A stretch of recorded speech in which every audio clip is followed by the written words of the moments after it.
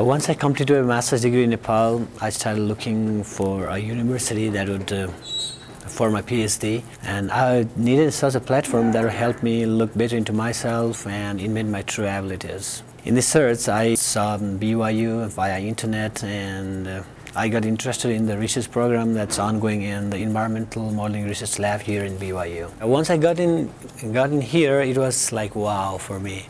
I got way more than I expected. Currently, I'm doing my PhD in civil and environmental engineering with my specialization in water resources engineering. As my research project, I'm assessing and comparing the distributed and lumped hydrologic modeling processes. I'm trying to show how the distributed modeling is more useful or gives good result as compared to conventional lumped modeling practices.